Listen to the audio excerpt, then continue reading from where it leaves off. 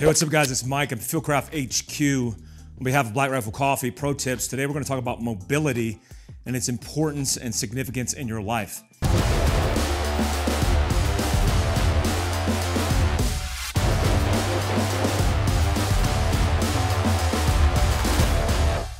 Some of the ways that I think about mobility are reflected based on my experiences as a contractor and also an active duty guy in special operations.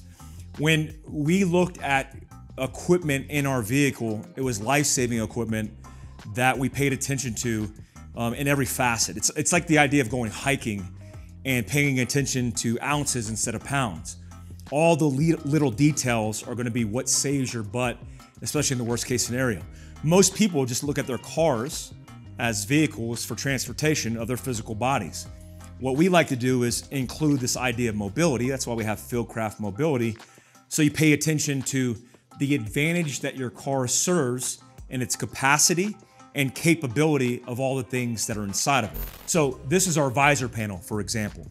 Our visor panel has the ability to stow med, first aid and trauma, in this case, a stop the bleed kit, and also survival contingencies, Mylar space blanket, survival kit, including the ability to sanitize and purify water, capture the water, signal, the list goes on.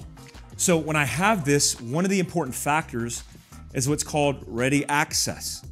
When you're using a tourniquet, for example, right here on this side is our tourniquet holder. This tourniquet holder would have a TacMed Solution Soft T wide. If that was in there and I needed to use that, it likely would not be the best case scenario. I wouldn't conveniently walk over and go, yeah, let me get my tourniquet out. If it was for me, it's the worst case scenario. I'm likely upside down, hanging from my seatbelt, bleeding out of a brachial or femoral artery. That's important to note because a lot of the things that we set in our lives for convenience in this idea of contingency-based planning are going to be introduced into our lives, used for the first time in the worst case scenario. Ready access is I could reach up with one extremity and be within arm's reach of that life-saving equipment. In addition to that, for this particular case, I could rip away the entire package of equipment that I need. I often reflect on an experience where one of my team sergeants was tragically killed in a motor vehicle accident. I was on the scene of the accident and I didn't have ready access to equipment. My first aid pouch was molly tethered to the back of my Jeep seat. So in that case, I had to reach into the pouch that was molly tethered. Or I mean, I could have removed it by cutting it, or, you know, if you've ever messed with molly, it's a pain in the butt to try to remove. So instead, I grabbed all the contents of my med pouch and then dropped it next to the casualty, which was my friend and my team sergeant at the time, and trying to save his life. So when I made this visor panel, the idea was you could molly attach it, but you could also use Velcro. Velcro's simple and effective at adhering our kit, but also turning it into a QD, quick detachment solution, so I could bring this kit to the casualty or remove this kit, put it in a loadout bag, put it in my backpack, so there's no excuse. I also have this idea with all the life-saving equipment that we introduce to civilians especially, that it's convenient for you, it's comfortable for you. The bottom line, if it's not convenient, you're not going to use it. And I myself, in my own habits, have a bucket full of holsters that I've used. It's slightly uncomfortable, and then it just winds up being added to the plastic. So that is the idea, to remove it, have ready access, and also it's in the visor. In addition to this visor panel being up on the visor, you could rip the entire panel and remove the entire thing, so you could attach this to loadout bags, to your go bag, or take it with you to treat the casualty with life-saving survival. Like this Mylar space blanket is critical, especially in stop the bleed. So now I have the access to both survival and med. Let me walk you around the other side. The mobility loadout bag is something that came from that idea on that tragic day from that accident. A lot of mobility type things we take from military applications. Like the idea of molly, that all stems from the military.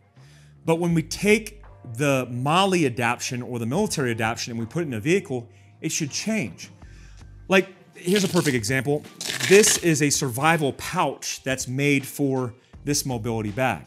Now, what you'll notice about this is how wide it is. Why? Because this isn't your body armor. The reason body armor and pouches have to be streamlined is we don't want to run into everything around us, but in a vehicle, you have more capacity or more room. So this is set up for a vehicle with vehicle thinking in mind, not just a translation or transition from adapting military equipment and putting it in your rig. So what this does is it goes on the back of a seat. You have access, just like you do with the visor panel, of med, survival, and even an additional pouch for GP or general purpose use. You have the MOLLE centered, but what I think is most effective about this is that you could integrate this into a bag. And I apologize for the lighting. I could remove this, and now I have a low-vis backpack that I could take this on the go. So flat straps so it doesn't push out this form factor. I zip it up, and there's no excuse.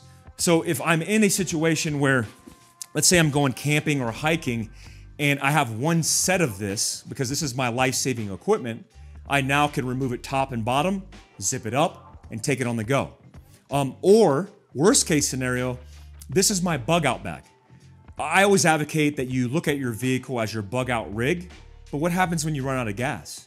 What happens when you get to your limitation where now you're stuck in the middle of the wood line in your rig, and now you have to make the decision to bug out or remove yourself from that vehicle and displace on foot? Well, I don't want to be stuffing things in my pockets.